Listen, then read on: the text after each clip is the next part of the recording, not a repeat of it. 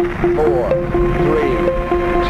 2. 50 years ago, Neil Armstrong and Buzz Aldrin descended to the moon's surface in the lunar lander Eagle, the first humans to touch a new world. Really, the most important part of that mission was landing. And when we landed, and I said, contact light, engine stop, and a few other things, and then I patted Neil on the shoulder. After what seemed like an eternity to ground controllers in Houston, Armstrong uttered the words etched forever in history. Tranquility Base here. The Eagle has landed. Between July of 1969 and December of 1972, 12 men walked on the moon, and then it was done. Over.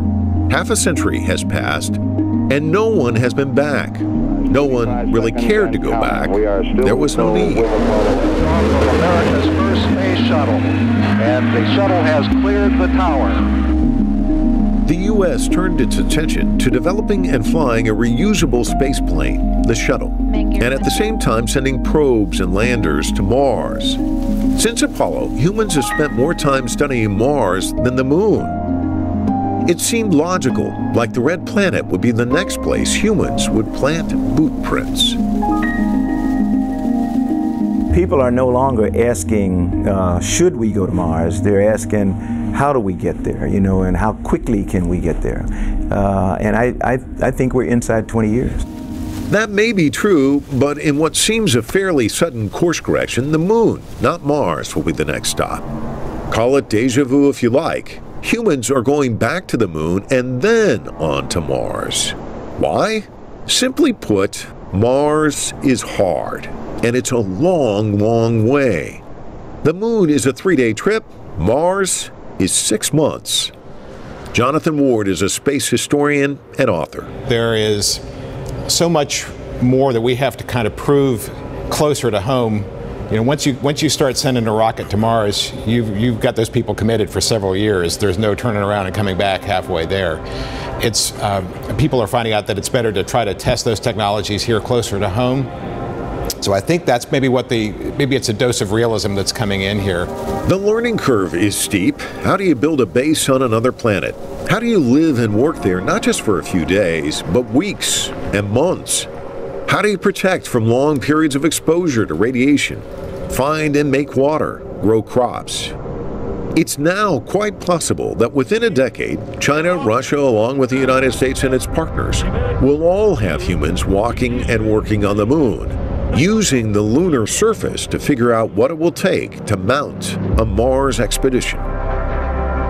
By the end of the 2020s, we will have at least landed people on the moon again. As to whether we'll have a permanent presence there, I don't think so. I think we will probably have, at best, have sent a lander there with 4 people and maybe spend a couple weeks and come back again.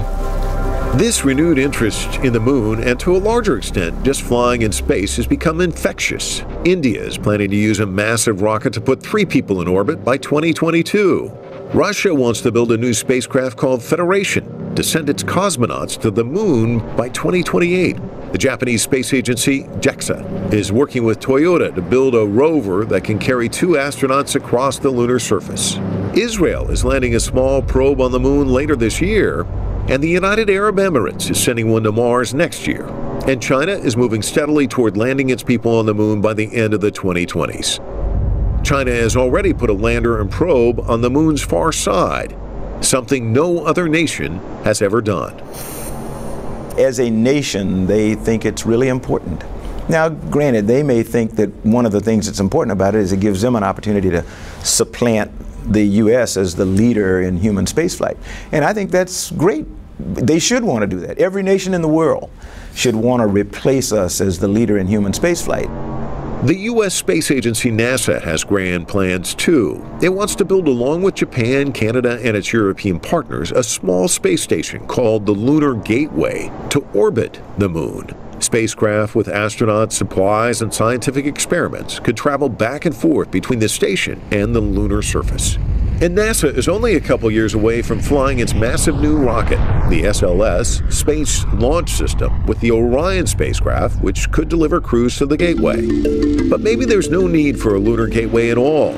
Commercial company SpaceX, founded by billionaire Elon Musk, is developing what he calls the Starship, which Musk boasts will take people directly to the moon and eventually to colonize the solar system. There could be some natural event or some man-made event that ends civilization as we know it, or in life as we know it. And so it's important that we try to become a multi-planet civilization, extend life beyond Earth. Japanese entrepreneur Yusaku Maezawa has booked a trip on Musk's Starship around the moon in 2023 for himself and a half a dozen artists. What is less clear about all these moon expeditions is who's going with whom. Right now, it appears all these nations are, to put it this way, doing their own thing.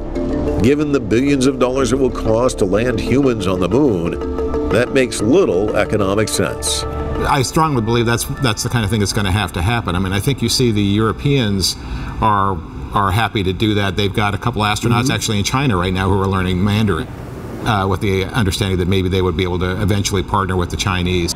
The former NASA administrator, Charles Bolden, says China may use its own space station modules to start nurturing new relationships.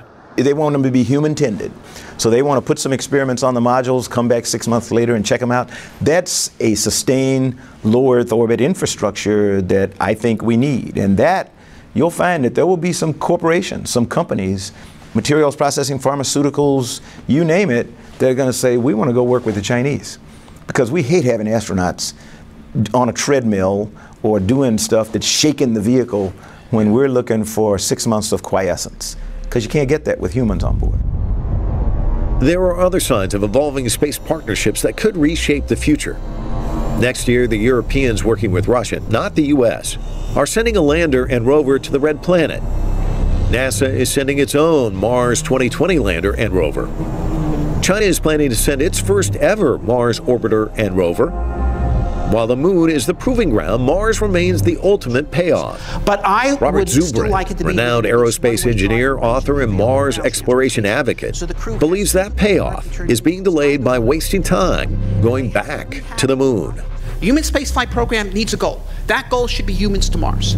It should be humans to Mars because Mars is where the science is, it's where the challenge is, it's where the future is. Okay? You know, it's where the science is, it's where we can discover the truth about the potential prevalence and diversity of life in the universe. You can't do that on the moon, and certainly not in lunar orbit.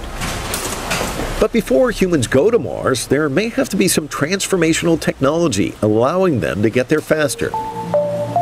Enter Franklin Chung Diaz. The former NASA astronaut flew on the space shuttle 7 times. And liftoff of the space shuttle. A visionary, he spent more than 20 years on his dream of developing a revolutionary propulsion system that shoots out a stream of eons and electrons to produce thrust. When he left NASA, he formed the Ad Astra company, which means to the stars.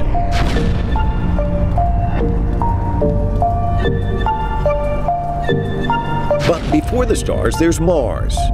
And Franklin believes in his lifetime, he will see his rocket engines take humans to the Red Planet. And it won't take 6 months to get there. How about 6 weeks? That's right, 6 weeks. Chung Diaz believes his rocket technology should be matured and ready about the time humans are in a position to actually go. This is an effort for the entire globe, entire human race. So it will be an international mission, and hopefully countries like India, China, United States, Europe, and all the major industrial countries will be key players. Ultimately, getting off planet Earth is, Franklin says, an absolute necessity. His vision for humanity is a species that is spread out across the galaxy, taking root on planets, orbiting distant suns. We're doomed, Chung Diaz believes, if we do not venture outward. We don't want to damage this planet to the point that we can't live in it. We want to be able to move out and expand before the planet is too,